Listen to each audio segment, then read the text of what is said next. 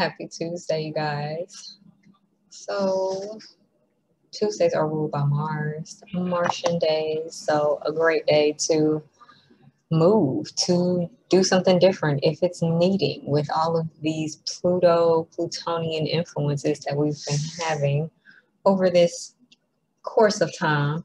If there's something that has been needing to be initiated, it's a great time to do that, especially in regards to your self-expression, connecting with your inner child, right? Because Mars is in Leo, right? So this is all about, where do you rule in your life? And are you taking action in regards to that? Are you moving forward in that? Are you showing up in that, right? Are you expressing yourself and passionate about that? Do you feel passionately about yourself? Okay. And we are bringing in with us the spiritual influence of ourselves, right? So kind of uh, getting out of a space of being in two minds of our own being, you know, and coming to balance of who it is that we are, really integrating the healing of the subconscious energies, the unconscious energies that we have been moving through, if we've been moving through them. If not, then some things may be coming up where we feel like we need to express ourselves one way in this area and express ourselves one way with this area, right? Instead of being confident, Leo, courageous and brave and showing up in our fullness, in our soul's expression. You know, it is still in a close conjunction with Venus. So we're still feeling those energies, feeling, you know, very loving, valuing our joy, our happiness, our fulfillment, right? Even our children, you know, and connecting with them as well. And yeah, so the moon is now in Sagittarius. So we are very focused on our journey, our paths, our beliefs. The moon later on, well, more so tomorrow, will be in a trine to this Martian energy that is in Leo.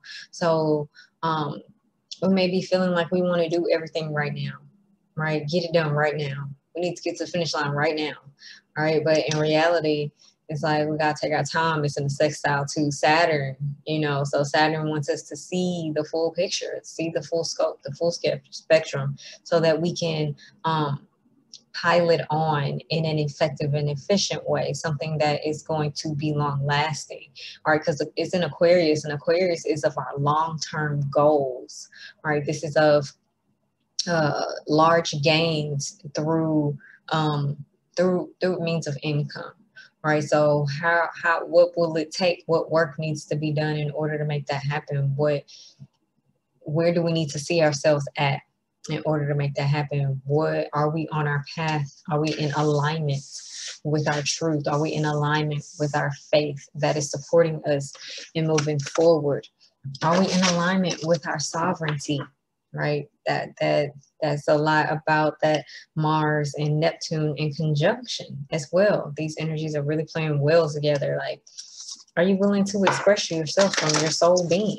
And it's safe for you to be you, right? This is like where we are learning this, coming to a new understanding, higher perspective of things, you know, and seeing it all a little bit clearer.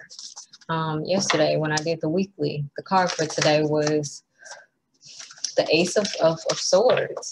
So very clear perception on ourselves, on the truth, on what's real, okay, on understanding, right? And with this being a Saturn connection aspect, it's like on practicality, on materialization, right? So are they in alignment?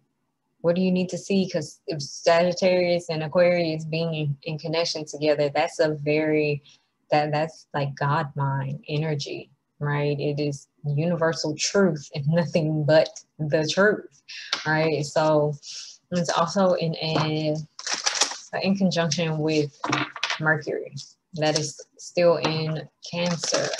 So we are needing to take this psychic mind, following our intuition, having an understanding of the emotional nature that is supporting us in either not being where we are and what needs to change in that, or what is serving us, what is supporting us, you know, and what will continue to help us move forward toward destiny. Venus, Mercury is the ruler of Gemini. Gemini has the North Node there, right? And this is all about movement. This is about understanding, right? What stories are you telling yourself? Are you recognizing that you are writing the story, that nothing outside of you dictates your story, right? Unless you allow it to. All right. So let's see. What messages do we have today? Oh, and the moon is in opposition to the North Node in Gemini as well. Okay, so we are coming into balance to what is real for us, what is true for us. Do we need to learn something new? Do we need to up level what it is that we already know? What do you think you know versus what it is that you need to know? Or do you need to come to some resolution and understanding about where it is that you're going, right? And how it is that you need to show up and going, that what actions do you need to take? What steps are you going to have to make, you know? And it's also in a trine to Chiron, which is now in retrograde. Okay, so this is, we are, you sharing, Bashar is watching Alien TV, you guys. So. I'm watching Alien TV, guys. So, okay. So, the moon is also in a benevolent aspect to Chiron, which is in retrograde. So we may be easily moving beyond wounds, right? Any hurts, any shaming, embarrassment, guilt, however, you know, or clearly seeing the truth of that, right? In whatever, by whatever means, especially if it's someone that we felt like we hurt, or if we felt like other people hurt us, or not necessarily hurt, but extended some type of wounding towards us, right? Because when Chiron being in retrograde, it's more of an internal thing. These wounds aren't so out there. They're more it allows us room and space to really be able to push through and move through and see the truth, Sagittarius, of what's real, right? And what the truth may really be is has not been what it is that you've been perceiving up until all this time, you know. So, you know, we are integrating a sense of self-worth right now. Okay, embodying that fully, not allowing anything external to dictate that. Right, and being very grounded and sure in that, so that we may make our reality how we see fit. Okay, so let's see what card we have for today. We have Sisterhood of the Rose.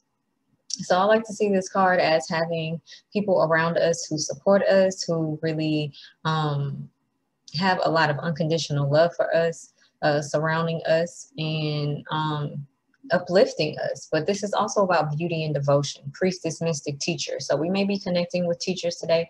We may be tapping into some aspect or sense of mysticism today as well. Maybe getting into our priestess, high priestess energy. Okay, really connecting with that intuition, with that inner wisdom, that inner sacred wisdom, you know. And also, what else is here? Being devoted to that, being devoted to ourselves, what it is that we need, seeing the beauty in our world, seeing the beauty of ourselves, right? This is Chiron trying the moon, Chiron in retrograde trying the moon, right? Seeing things very clearly, the truth of the matter. Okay, so let's see. And at the bottom, we have trust the niggle. So whatever it is that you are feeling, experiencing, know that it's real. Know it's true. That is something. You're on the money. Follow that. Do what it is that you need to do with that, however it is that may be manifesting for you, you know. And yeah, let's see. What else is here, Spirit? Yeah, so we may be So with the Sisterhood of the Rose, and that's speaking of priestess, mystic energy, and this Trust the Niggle card, our intuition is very, very strong today. All right, very strong. We are seeing, um, we just know. We know, and it's important that we allow that to guide us forward on our path, on the journey it is that we're taking. We have fire on the hearth here. All right, so this is whatever it is that we are feeling, that is being presented to us, whatever it is that we're choosing to be devoted to, we are either harvesting that today, harvesting something of this, or just continuing to work and till to the land, nurture the seeds that is that we have planted, that we have sown. This is also justice card energy, 11. And 11 is also Aquarius, right? So this is about your autonomy, being free within yourself, right? This may be something of the community as well, something you may have to offer the community, right? Something it is that maybe you're teaching something in the community, or maybe you're connecting with a community where you're learning something, being able to tap more into that inner priest energy. Priestess energy, right? Connecting you more and to help you see the beauty that lies around you and within your life, within your world, right? This is also speaking about some good fortune coming to us as well, right? So my teachers, my readers, my mystics, those of you who are fully devoted into what it is that you do, your work, okay, a great harvest is coming, because even at the bottom, we have the scythe. And the scythe can speak about disappointments, but this, for me, is speaking about gathering the harvest, right? Because scythes are used to cut the wheat, collect it. It's time to eat type of thing. That's a 10 of Pentacles, and it's an 8, which is Leo energy. It's also Scorpio energy. All right, so our just due is showing up today in some form. May not necessarily be finances, right? Because sometimes we have to get out of that space of thinking fortune and manifestation is always materialization, and sometimes it can be a very inside thing, you guys. So yes, I hope that this is helpful for you guys today. I hope this blesses you. If you are in need of a personal reading, you can sign up in the link below. And if you are needing a donation-based reading, there are still 2 of those left available for this month of July. And yeah, I will see you tomorrow. Oh yeah, reach out to me for that. All right, bye.